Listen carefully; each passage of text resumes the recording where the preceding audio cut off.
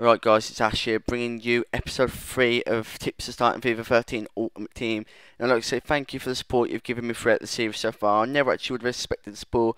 Almost 100 likes on both episodes, well with the first one's on like 120, the second one's on like 80 plus. So I'd like to say thank you for that guys, and please keep supporting me throughout the rest of the series. So this episode we'll be looking at teams I will recommend you to make at the beginning of the game. Prices will be at the premium, at the very top. So basically, I'm just going to use this episode to just tell you what teams really I recommend using, and in the background, obviously it's just show some players I think you should basically look into getting when you start the game. Obviously the ratings might be different, but some of these players I would definitely recommend at the beginning of the game if like the ratings are pretty similar. But anyway, let's get into the kind of teams you should be building. So really, you should be building kind of low rated, like fast player team.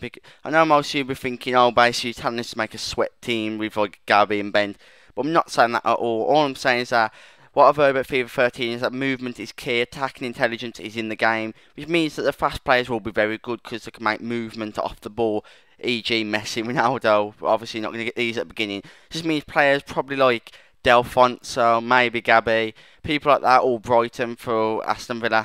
I'm using too many Aston Villa examples here, so Oldham, Lung. So players like this really will be very good because they've got pace, and this means movement will be easy for them. People like Heskey, if he's in the games, he needs to find a club, but having Heskey up front will not be good at all because he's slow, so that means his movement off the ball will not be good at all.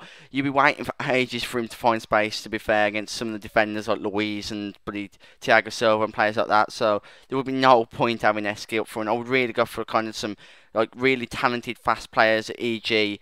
or Brighton, Oldham, Wingy, Lung, players like that really. Delph if he goes up to a goal, but I don't know if he will. I don't know how good he did last year, but he might go up, you never know. And really, these teams will make it so you get matched up against people who are kind of fair rated as well. So you become up against people you can take on. Most of you subs are probably beasts at FIFA, so you'll probably be able to beat people if you're in a fair game with them. Because if you're against someone with, let's say, a 75 rated team, you have a 75 rated team, but you have faster players, kind of up front attacking wise, you probably odds are will win if you're a good FIFA player because you will be able to pick off a nice little through ball and basically finish it if you're very good at finishing. And really, I recommend not spending over 20k on any player the first month and a half, probably towards November, because prices will be guaranteed to drop because there'll be a lot of happy hours and a lot of double chance, which will mean basically that a lot of players will come out in packs, and this will definitely just cause a decrease in the price of that player. And this means if you spend over 20k in the first 2-3 weeks, you'll be definitely losing money. This happened to me on FIFA 12 when I brought Schweinsteiger. I don't know what rating he is. I think it's 87, but I brought him.